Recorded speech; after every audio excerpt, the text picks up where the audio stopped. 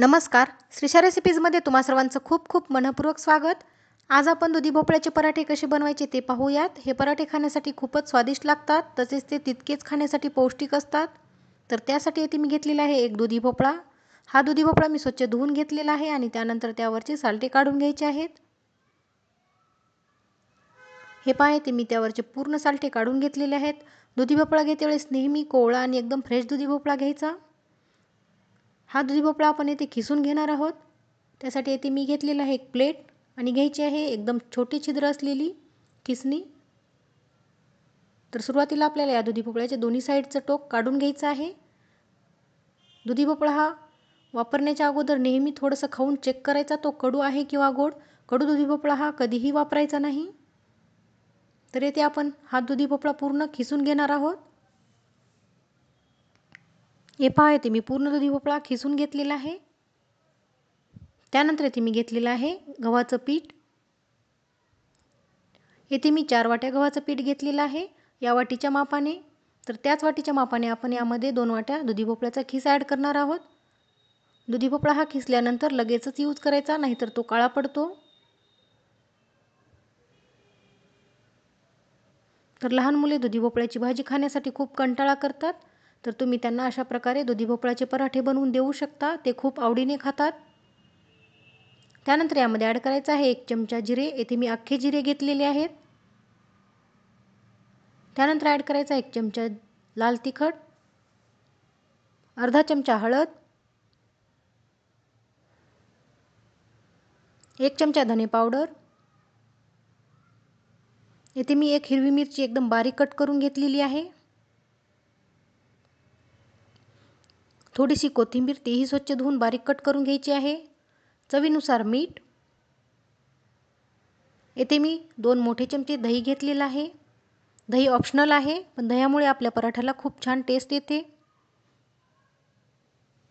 त्यानंतर ॲड करायचं आहे 1 चमचा अद्रक लसूणची पेस्ट. आता हे सर्व व्यवस्थित मिक्स करून घ्यायचं आहे. पाण्याचा वापर न करता आपल्याला हे सर्व व्यवस्थित मिक्स करून घ्यायचं आहे, कारण दुधी भोपळ्याला भरपूर प्रमाणामध्ये पाणी सुटतं, म्हणजेच त्यामध्ये भरपूर प्रमाणामध्ये पाणी असतं. तर त्यानंतर आपल्याला यामध्ये एकदम थोडं थोडं पाणी ॲड करत हे पीठ मळून घ्यायचं आहे. इथे आपल्याला हे पीठ मळण्यासाठी एकदम कमी पाणी लागतं.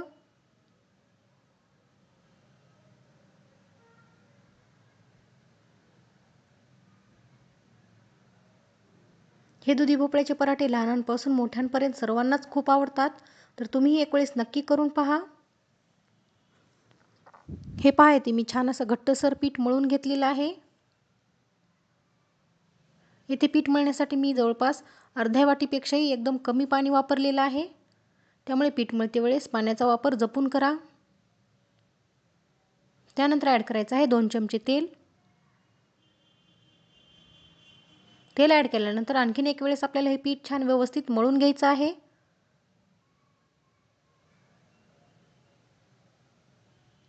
एकदम घट्टसर आपल्याला हे पीठ मळून घ्यायचं आहे.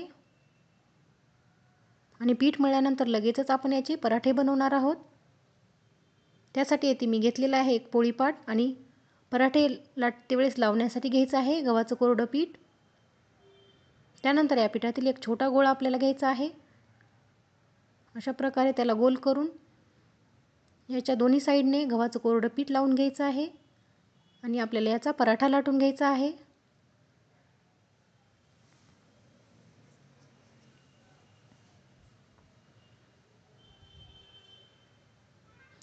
तुम्हाला ज्या आकारामध्ये आवडतं त्या आकारामध्ये तुम्ही हा पराठा लाटून घेऊ शकता.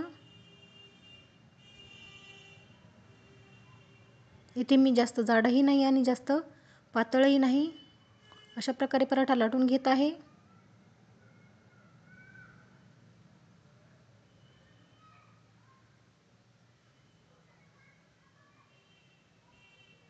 हे पराठे खाण्यासाठी खूपच टेस्टी लागतात. अशा प्रकारे बनवलेले हे पराठे तुम्ही लहान मुलांच्या टिफिनमध्ये पण देऊ शकता किंवा प्रवासामध्येही नेऊ शकता. त्यानंतर हा पराठा आपण भाजून घेऊयात. त्यासाठी इथे मी तवा गरम करण्यासाठी ठेवलेला आहे. त्यानंतर त्यावर थोडंसं तेल लावून घ्यायचं आहे आणि त्यावर आपल्याला हा पराठा टाकून छान व्यवस्थित लो टू मीडियम गॅसवर भाजून घ्यायचा आहे.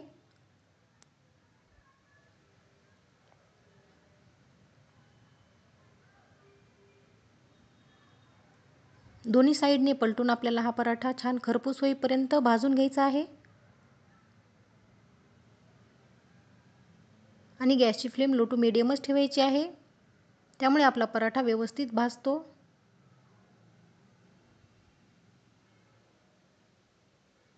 त्यानंतर आपल्याला यावर थोडंसं तेल लावून घ्यायचं आहे. तेलाऐवजी येथे तुम्ही तुपाचा पण वापर करू शकता किंवा बटरही वापरू शकता. मी येथे तेलाचा वापर केलेला आहे. अशा प्रकारे आपल्याला याच्या दोन्ही साईडने तेल लावून घ्यायचं आहे आणि छान एकदम व्यवस्थित खरपूस होईपर्यंत आपल्याला हा पराठा भाजून घ्यायचा आहे.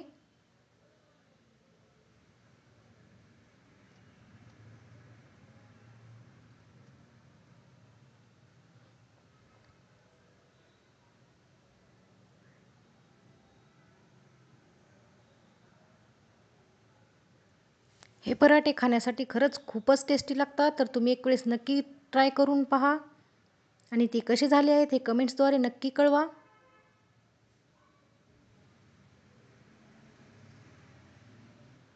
हे पहा, इथे आपला आता पराठा छान भाजून तयार झालेला आहे. आपण काढून घेऊयात. याच पद्धतीने येथे मी दुसराही पराठा लाटून घेतलेला आहे, तोही येथे मी भाजून घेणार आहे.